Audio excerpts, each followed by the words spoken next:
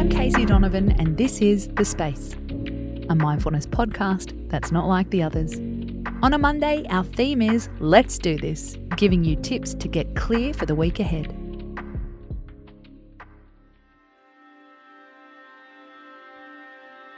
One thing that can really derail your week is an argument.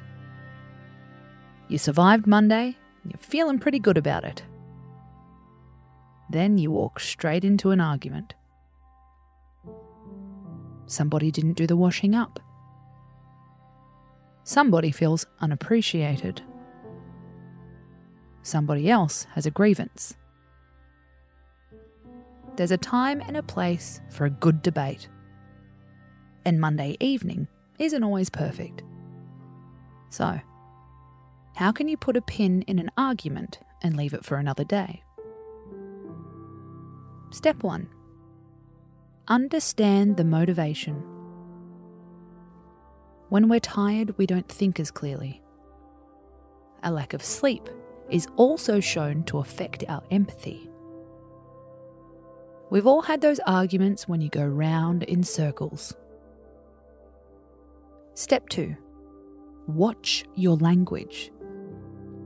If you want to delay a discussion, don't point the finger. Avoid broad phrases, ones that sound like this.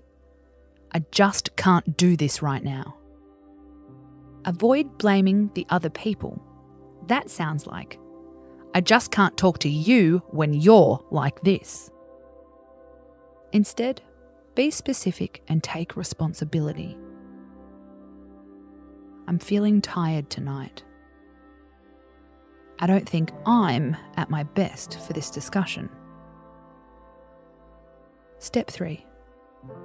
Don't vaguely delay it. If you don't want to talk about this now, then when?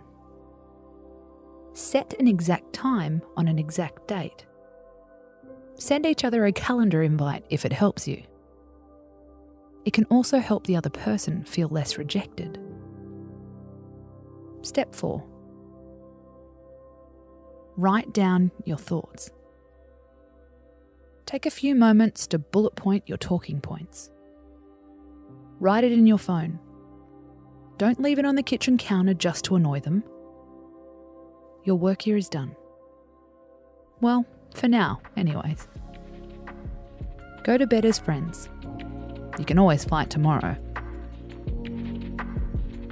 I'm Casey Donovan, and this is The Space. We're back tomorrow with another mood-boosting episode. What's a buffer behaviour and how to make it work? Space out.